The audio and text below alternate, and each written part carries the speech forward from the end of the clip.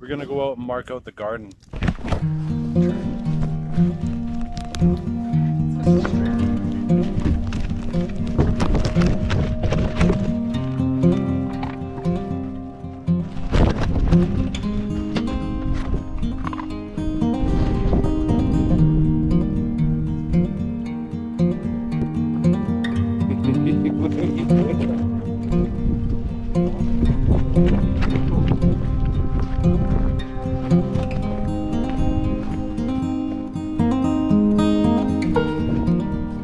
Wants a view of my butt there, bud.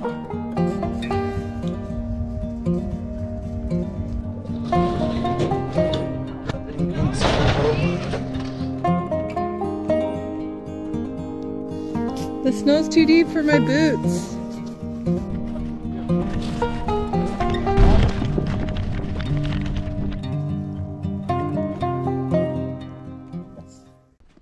What are you doing today? So today the plan is to not impale my dog. We're gonna go out and mark out the garden.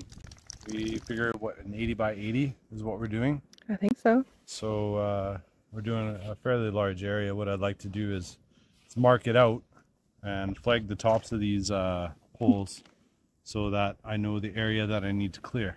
That way I can clear that right away and we can get going on it rather than trying to clear up to it and not getting to it in time. That way Caitlyn can have her playground ASAP.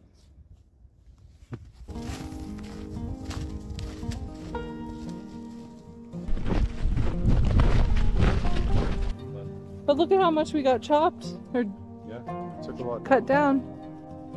A lot more to go.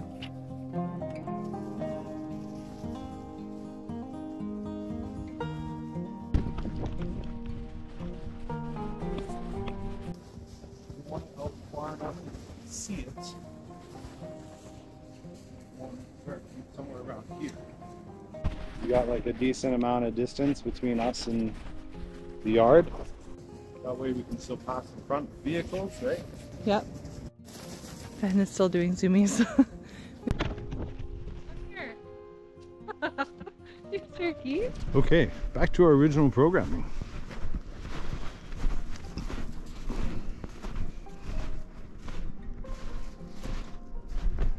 Where did my tape go? So if we wanted to start about here, these tall ones are for the corner and the small ones are for like every 25 feet because the tape measure only goes 25 feet. Okay. You want it out far enough so you can actually see it from the window. You're going 80 feet that way. But then it's gonna be, there's gonna be flood zones over there. Not after we put in a pond. Once the pond is in there, all the water will accumulate there. I thought this is the spot we were putting the garden. We see it, plus it gives you that workspace in between. Because in here, we can put in your garden shed, where you can put all your pots, all your soils, all your garden tools, the landscape fabric, and stuff that you don't want casting a shadow, right? So it's on the south side.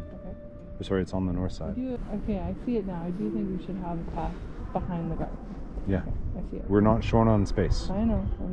I still have that mindset of like, need to cram it all in. No, we don't need to cram things in. Okay. We want room. Okay, so I'll pull them out, put them down, tape measure, while you put the tape on the top of it. Okay, where's the tape? Right here. Okay. So that's our corner. This is your corner post, Caitlyn. Your garden. Nice. So, tape measure. I gotta take all these with me. I'm gonna go 80 feet that way, which means I gotta go 25 feet twice, 3 times, an additional 5 feet. Okay.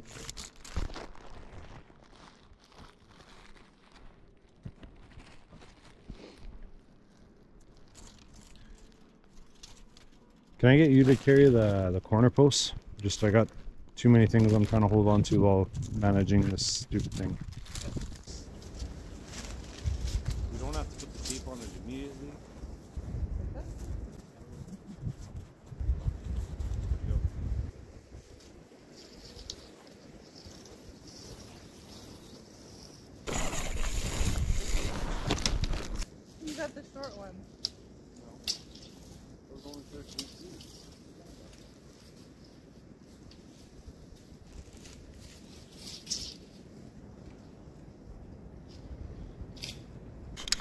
right, 25 feet.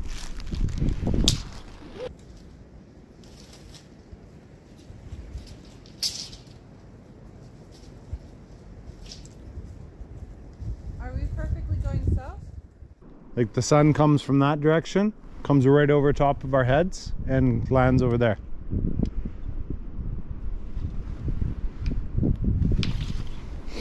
Okay. Oh.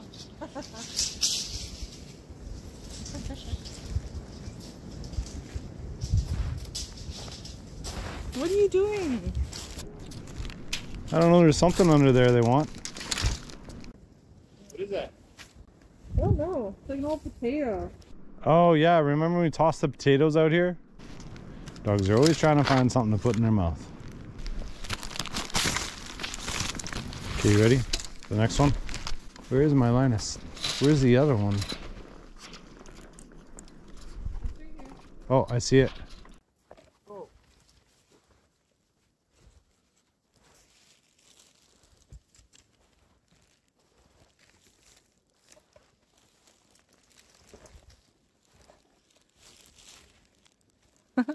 So thick.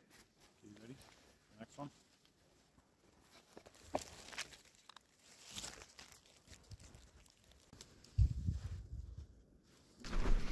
There's a tree there. We need one of those roller tape measures. Can't hear you, Up until this point, all we had was this metal 25-foot measuring tape, and it was really hard to get through the forest.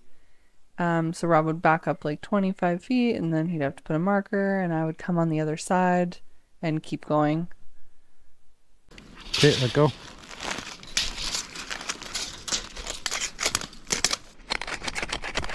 Oh, don't do this to me now. Duramax Pro. The Dura definitely does not stand for durable. Okay, I guess I'm not retracting it.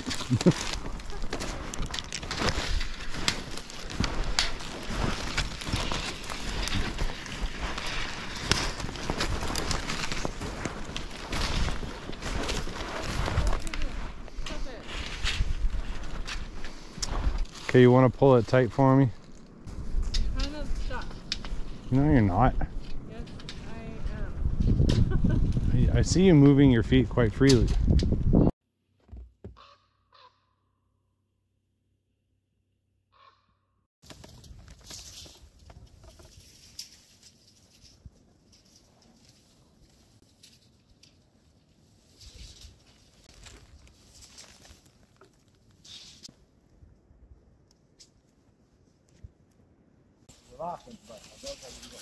If we hit the first corner, that means we did a triangle. At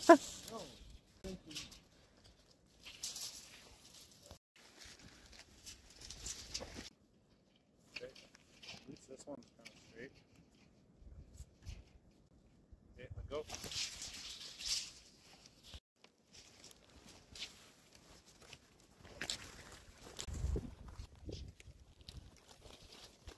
It's so thick in here.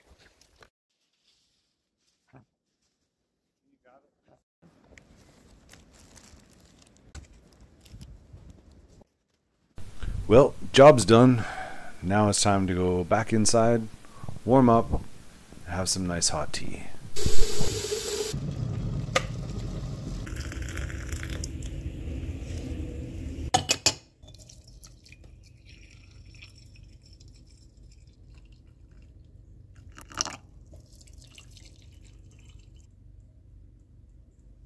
Well, today's Saturday, February 3rd.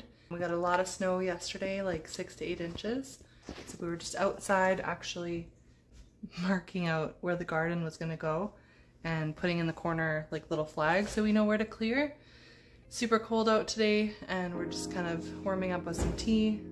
And I've got my kombucha going on the counter here. I'm gonna check that right away. It looks really good, it's really bubbly.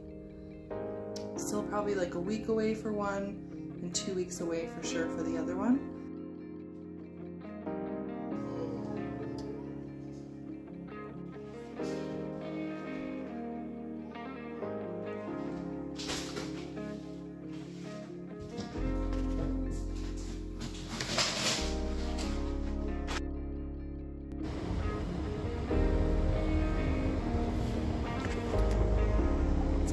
bald eagle.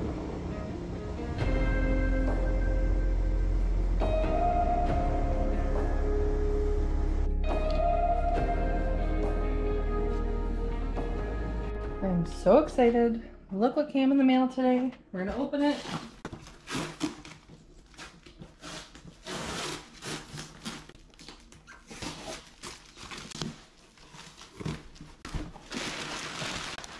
Yes.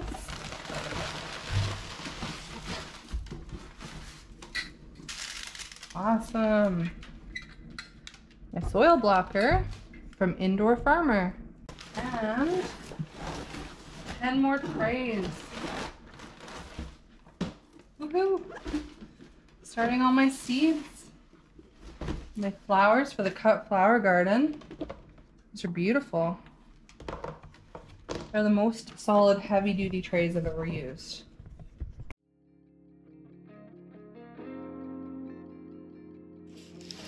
All right, so we decided we were going to go all in on our seed haul this year. We have plans to do market gardens, possibly even some U-picks and some farm stands. We also had some ideas of doing like an alternative lawn where we did clover and thyme. So it wouldn't never actually need to be mowed, and it would be extremely bee friendly. We want a lot of flowers, wildflowers, sunflowers, dragon tongue, like a whole bunch of different stuff. So we just, like I said, went all in this year. Anything that we can't plant this year, we got ready for the following year.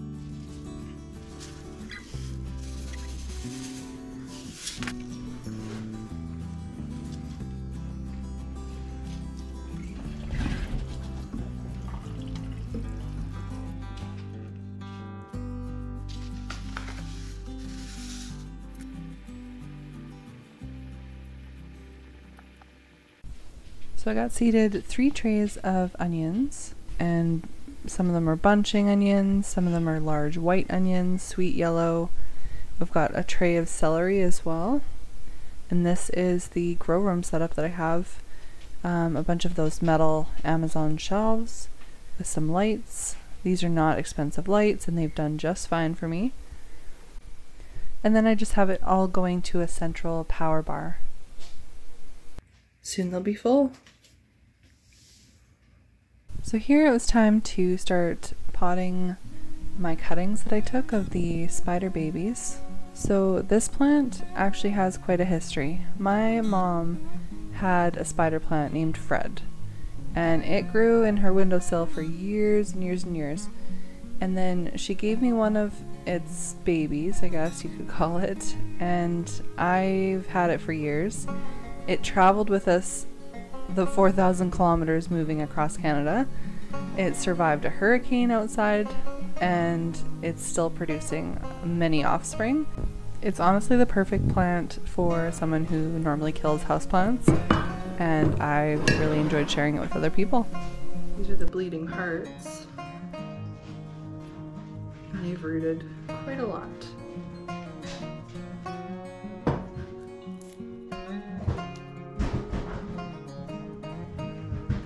Even the Thanksgiving cactus. I'll plant this in a bigger pot. This Thanksgiving cactus actually the original came from Rob's grandmother, who when she passed away, we adopted her cactus, and this is a cutting from that.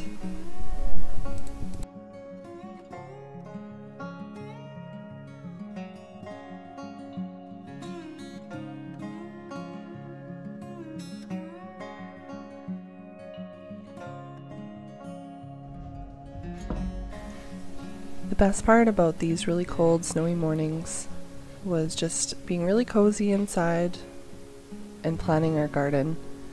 We wanted it to be quite a large space, very functional, but also very pretty. We put a lot of thought into like the pathways. We wanted to make sure they were 4 feet wide so we could get a wagon through. And we want to use the natural resources that we've cut down, so all of our raised beds will be made out of the logs that we've cut down.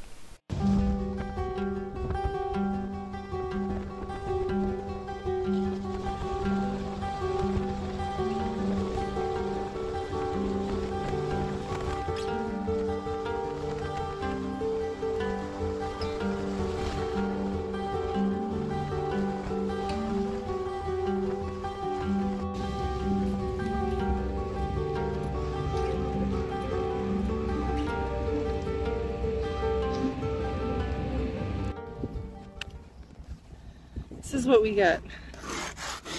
How am I supposed to scrape that?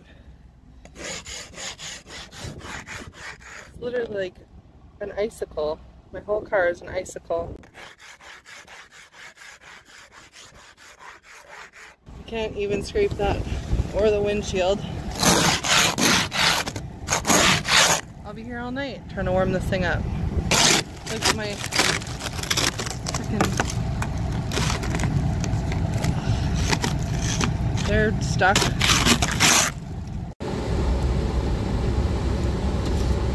Oh no. Oh!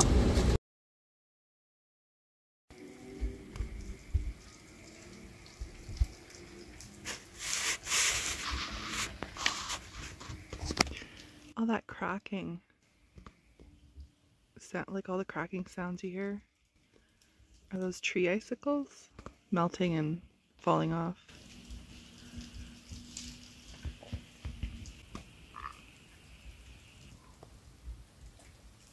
I've never experienced that before. The tops of the trees are just frozen icicles.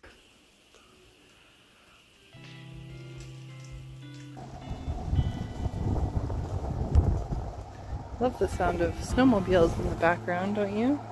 Not particularly.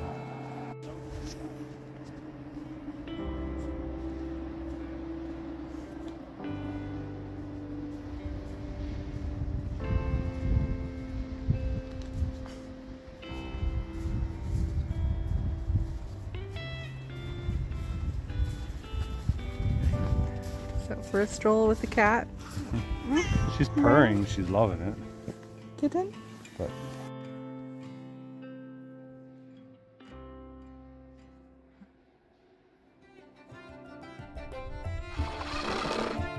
Pre-tangled, just for you. We have a special surprise. We don't have a fence built yet.